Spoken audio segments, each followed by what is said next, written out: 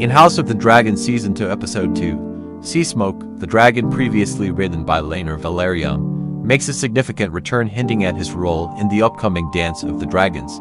Seasmoke had limited appearances in the first season of House of the Dragon, most notably during the battle against the Triarchy at the Stepstones. After Laenor's fake death, the future trajectory of both Laenor and Seasmoke remained ambiguous. However, Seasmoke's reappearance in the sky above Addam, who gazes up in awe, sets the stage for significant developments. Clinton Liberty joins the cast as Addam of Hull, the brother of Aline.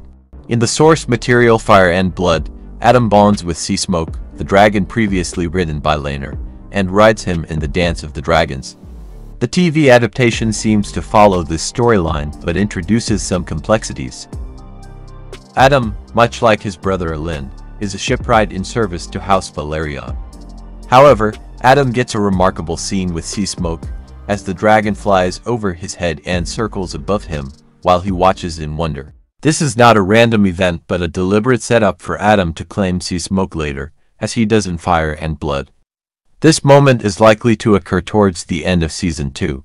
In the book, Addam's bond with Seasmoke makes him a crucial member of Team Black in the Dance of the Dragons, participating in key battles such as the Battle of the Gullet and the Second Battle of Tumbleton. Thus far, Seasmoke's role has been minor, but it is expected to grow significantly in House of the Dragon Season 3. In the book, it's straightforward that Addam of Hull can claim Seasmoke. His parentage is debated. Some say he is Laenor's son, others claim he is Corlys Velaryon's child, but either way, he is of Valyrian descent and likely has some Targaryen blood. This explains how he can bond with the dragon, and he can claim Seasmoke specifically because Laenor is dead by that point, breaking the dragon-rider bond. However, this creates a problem for the show. As far as we know, Laenor is still alive in House of the Dragon. The exact nature of dragon bonds is unclear, as no human truly understands a dragon's mind, but it is widely accepted that a dragon bonds with a rider for life. They won't accept another rider if their current one is still alive, which creates a plot hole for House of the Dragon in explaining how Addam can claim Seasmoke when the bond with Laenor should still exist. Furthermore, this bond is not just an emotional connection but a mystical and almost magical link that is supposed to be unbreakable as long as both the dragon and the rider are alive. This unique bond is central to the lore and mythology of the Targaryen dragons, making the issue of Addam claiming Seasmoke even more complex. Addam's ability to bond with and ride Seasmoke raises significant questions for viewers who haven't read the book.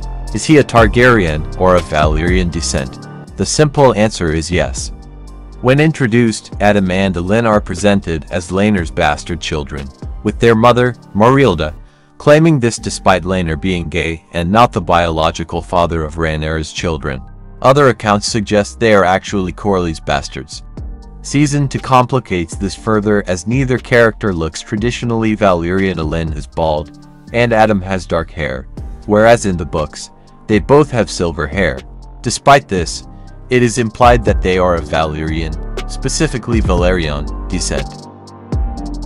House of the Dragon Season 2 will hopefully provide an explanation that avoids creating a plot hole with Seasmoke's new rider. There are several ways to achieve this. The show could exploit the ambiguous rules and understanding around dragons and their riders, perhaps establishing that Seasmoke chooses a new rider. Although the bond with Laenor should still exist, the dragon might sense that his rider will never return. Dragons are intelligent, emotional creatures, so this realization and acceptance could make sense. This explanation may not be immediately obvious, but it could be made clear through dialogue from Addam and the depiction of their developing connection. Another possibility is that Laenor suddenly dies in Season 2, however, this would undermine his fake death in Season 1, which would seem cheap. Ideally, House of the Dragon can bond Addam with Seasmoke, avoid a plot hole, and keep Laenor alive but largely out of the story. This is not impossible, but it requires good writing and an understanding of the issue and its significance, as it is a key part of the show's world building and lore. So that's all for today. I hope you enjoyed the video, and if you did, please do us a favor. Like the video, share it with others, and also subscribe to the channel, because the bigger the channel gets, the better and faster the videos will come. Thanks for watching the video.